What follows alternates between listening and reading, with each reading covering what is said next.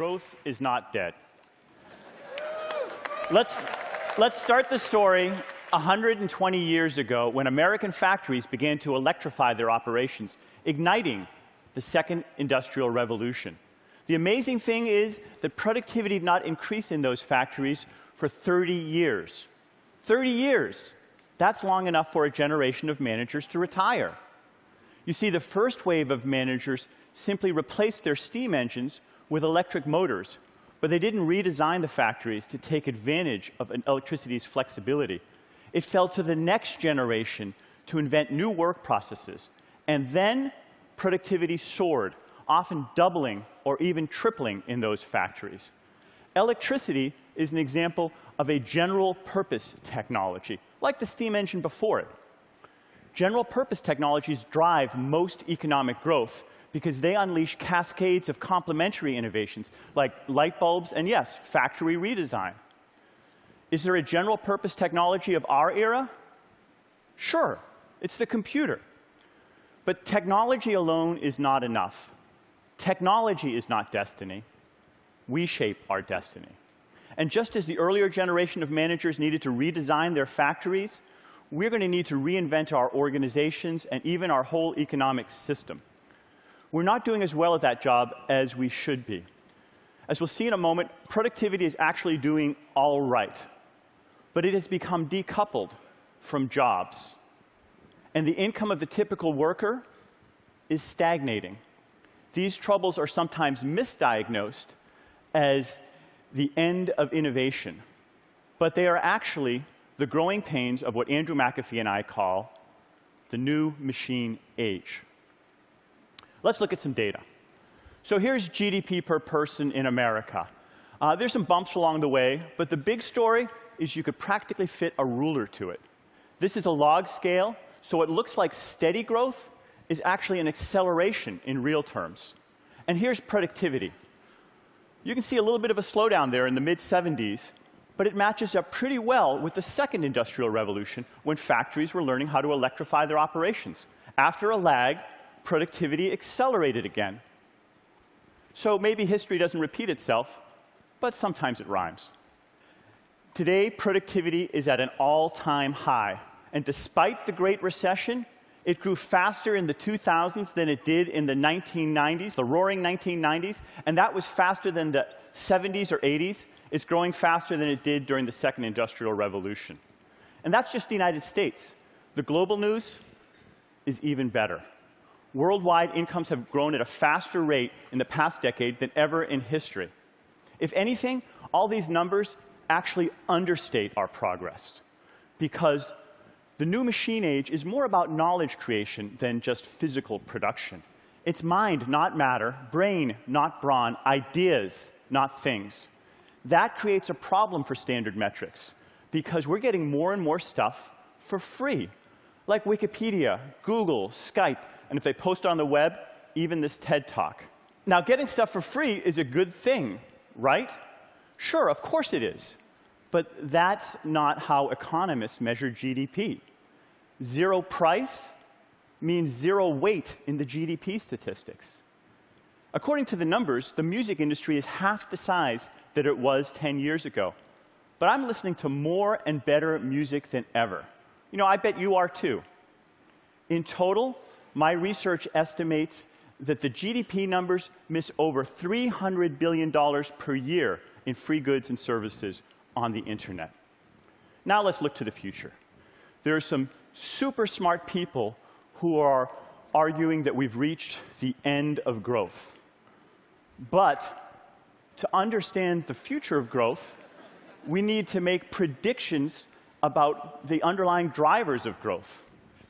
I'm optimistic because the new machine age is digital, exponential, and combinatorial. When goods are digital, they can be replicated with perfect quality at nearly zero cost, and they can be delivered almost instantaneously. Welcome to the economics of abundance. But there's a subtler benefit to the digitization of the world. Measurement is the lifeblood of science and progress. In the age of big data, we can measure the world in ways we never could before. Secondly, the new machine age is exponential. Computers get better, faster than anything else ever. A child's PlayStation today is more powerful than a military supercomputer from 1996. But our brains are wired for a linear world. As a result, exponential trends take us by surprise. I used to teach my students that there are some things, computers just aren't good at, like driving a car through traffic. That's right. Here's Andy and me grinning like madmen because we just rode down Route 101 in, yes, a driverless car. Thirdly, the new machine age is combinatorial. The stagnationist view is that ideas get used up, like low-hanging fruit.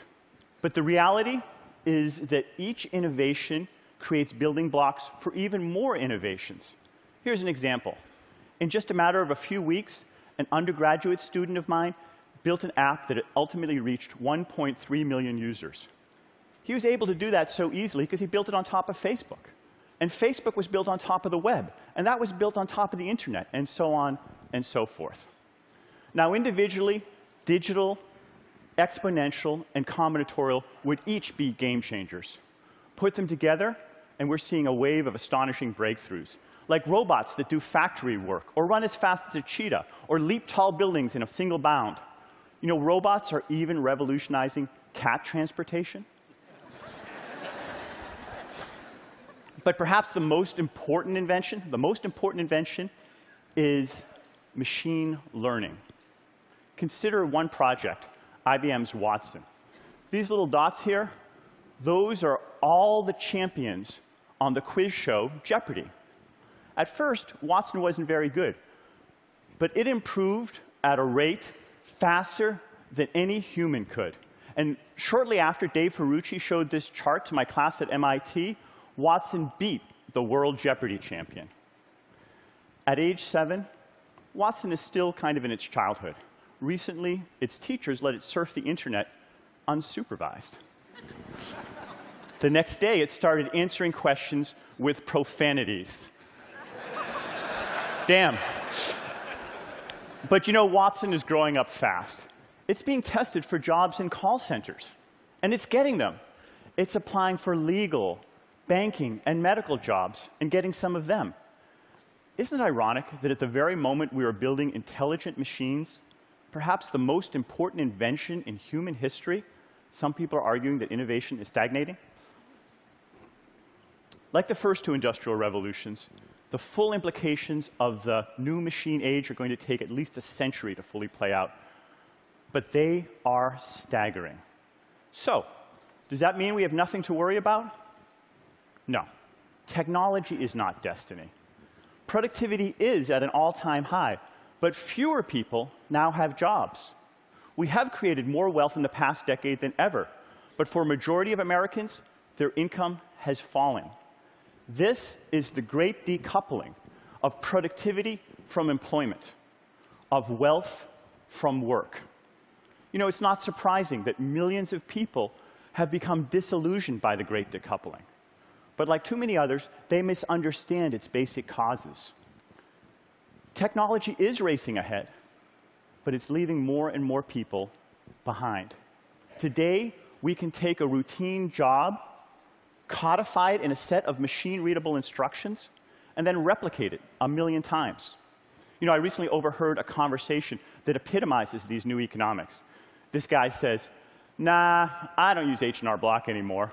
TurboTax does everything that my tax preparer did, but it's faster, cheaper, and more accurate." How can a skilled worker compete with a $39 piece of software? She can't. Today, millions of Americans do have faster, cheaper, more accurate tax preparation. And the founders of Intuit have done very well for themselves. But 17% of tax preparers no longer have jobs. That is a microcosm of what's happening, not just in software and services, but in media and music, in finance and manufacturing, in retailing and trade, in short, in every industry. People are racing against the machine, and many of them are losing that race. What can we do to create shared prosperity? The answer is not to try to slow down technology. Instead of racing against the machine, we need to learn to race with the machine. That is our grand challenge. The new machine age can be dated to a day 15 years ago when Garry Kasparov, the world chess champion, played Deep Blue, a supercomputer. The machine won that day, and today a chess program running on a cell phone can beat a human grandmaster. It got so bad that when he was asked what strategy he would use against a computer, Jan Donner, the Dutch grandmaster, replied, "I'd bring a hammer." But today, a computer is no longer the world chess champion. Neither is a human, because Kasparov organized a freestyle tournament where teams of humans and computers could work together. And the winning team had no grandmaster, and it had no supercomputer. What they had was better teamwork. And they showed that a team of humans and computers working together could beat any computer or any human working alone. Racing with the machine beats racing against the machine.